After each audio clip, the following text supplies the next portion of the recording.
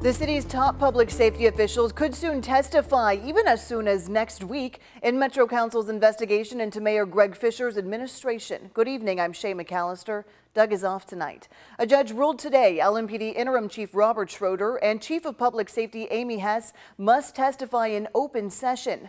The night team's Tyler Emery explains this latest development.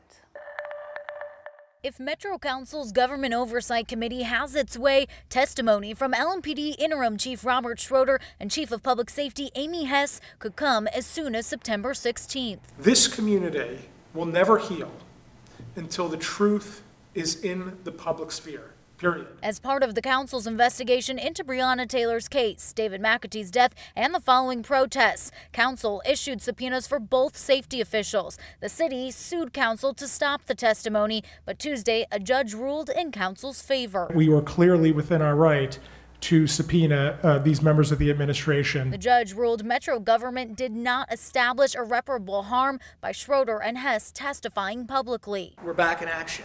Now the problem is we are 5.5, almost 6 weeks behind schedule now for something that should not have really taken place. Council members discussed also issuing subpoenas for all LMPD lieutenant colonels and majors, but the committee decided to instead first ask LMPD's command staff to attend the hearing and issue subpoenas only if necessary. Ms. Hess and Chief Schroeder testify.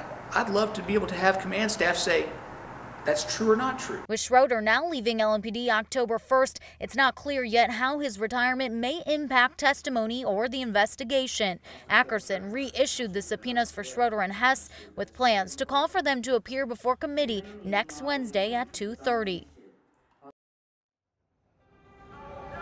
The mayor's spokesperson, Jean Porter, tells me an appeal of the judge's ruling is unlikely. She says Chief Hess is willing to testify in open session. I did also reach out to Chief Schroeder's attorney, but did not hear back. He still could appeal the ruling.